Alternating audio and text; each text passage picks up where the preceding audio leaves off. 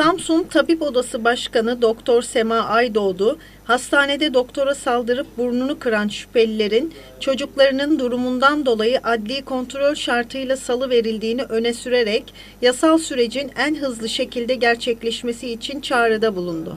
Sağlıkta şiddet toplumdaki şiddetten elbette ki ayrılamaz dedik her zaman. Günümüzde toplumdaki şiddetin etki etmediği neredeyse hiçbir yer yok. Sağlık çalışanlarına olan dilin saygısızlaştırılmasına müsaade edilmeye devam edildikçe korkarım ki biz daha çok üzüleceğiz. Sağlıkta şiddete karşı sözde alınan önlemler oyalamadan ötemeye geçemiyor. Öyle ki bu toplumda artık şiddet bir çığ gibi büyüyor dedik ve gene bu bir çığın etkisi altında kalmaya devam ettik. Türk Tabipler Birliği ve Samsun Tabip Odamız ile birlikte sürecin takipçisi olacağız. Sağlık kurumlarında şiddetin sadece hekimlerin, sağlık emekçilerinin değil, aynı zamanda hastaların yaşamlarını da riske attığını hatırlatıyor. Sağlıkta şiddete karşı etkili yasa, güvenli ve sağlıklı çalışma alanları taleplerimizi yineliyoruz.